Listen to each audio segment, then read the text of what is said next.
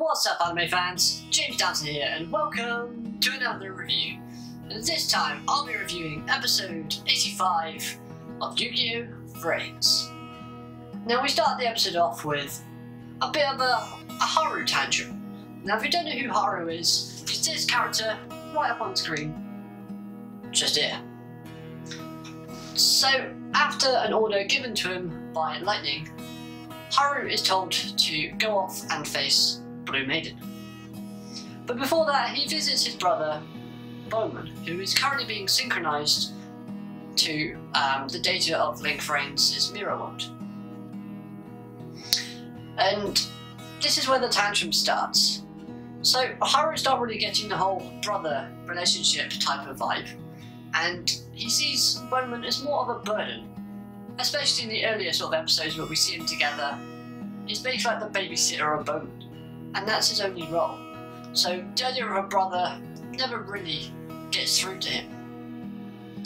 However, throughout this entire scene, Bowman is showing genuine concern for his brother Haru, owing to the fact that he even goes as far as stating that if you lose in the mirror VRAINS, you end up being erased, and for an AI, that's a pretty big thing.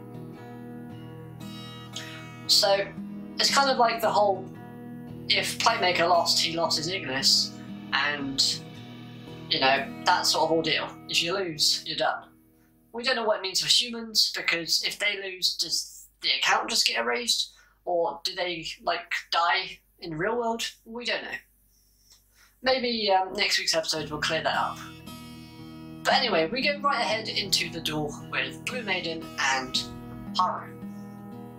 Now, it starts off a bit disappointing because Haru doesn't use any new cards at all. Like, he uses a high drive deck which is basically identical to the deck that Bowman used against Playmaker in their second duel on top of the statues. And the tantrum continues in this duel because Haru's like, oh, I used his deck first, I taught him how to duel, Bowman that is. And basically states to Blue Maiden, what do you know? You're not even related to your brother, being Zyton. And I didn't know this, but I don't know if it was ever revealed beforehand, but AQUA and Akira are stepbrothers and sister. I actually didn't know this, I might have missed it, but let me know in the comment section if that was already revealed to us. Otherwise, that's quite a big thing to just drop on us, doesn't it? So, the duel continues, and Haru uses a skill to basically get judgment arrows out quickly, which all the bad guys are relying way too much on judgment arrows, and it's just getting sad really, because it's just, if you can stop judgment arrows, you win. Which is basically what Spectre's saying in the preview, but we'll get there in a minute.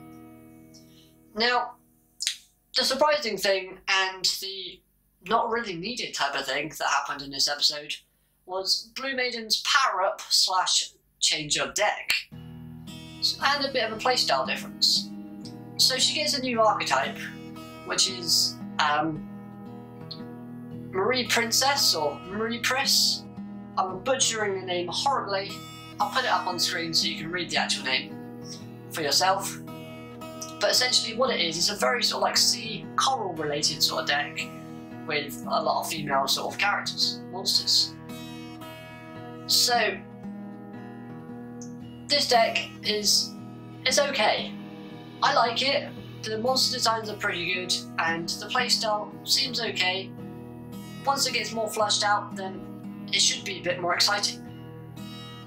But where her previous Trickstar deck was to do with burning and damaging your opponent that way, this deck is more on building up your current monsters by sacrificing your own monsters and using trap cards from your hand if you have a Link 3 monster. And by this point, if you're a Yugioh VRAINS character without a Link 3 monster, what are you doing? I mean, that's the whole purpose is Link summoning in this series, and, you know, the 3s and 4s are where it's at. You only use 1s and 2s if you're using skills or comboing. So, yeah. However, the skills for the cards are really good. they're basically nullifying the opponent's abilities and getting your cards back into your hand, so you can combo. However, the way this duel ended for me was actually a very good highlight.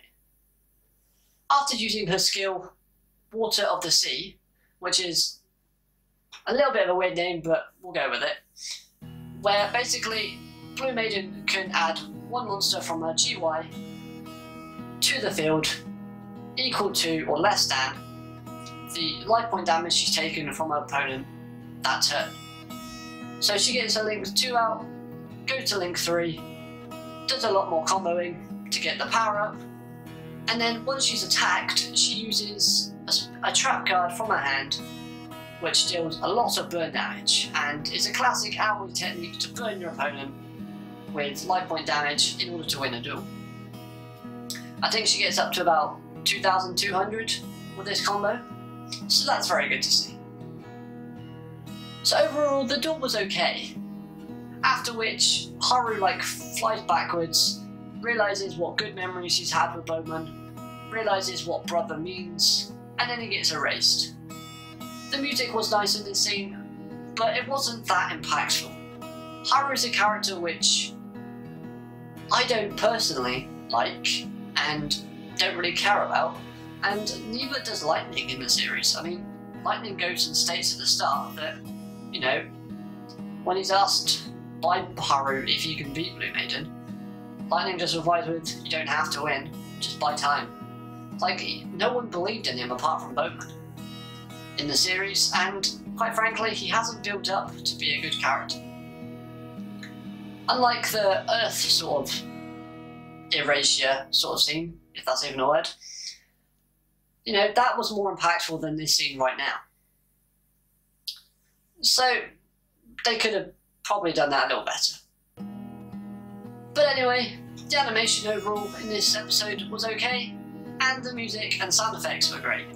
One effect that I really did like, and I'll give them a thumbs up for, is when Blue Maiden's monsters get destroyed, they leave a little splash, and I don't know why, it was a small effect, but I just really enjoyed it. So that's going to wrap it up for this review. Smash that like button if you did, and subscribe if you're new, and become a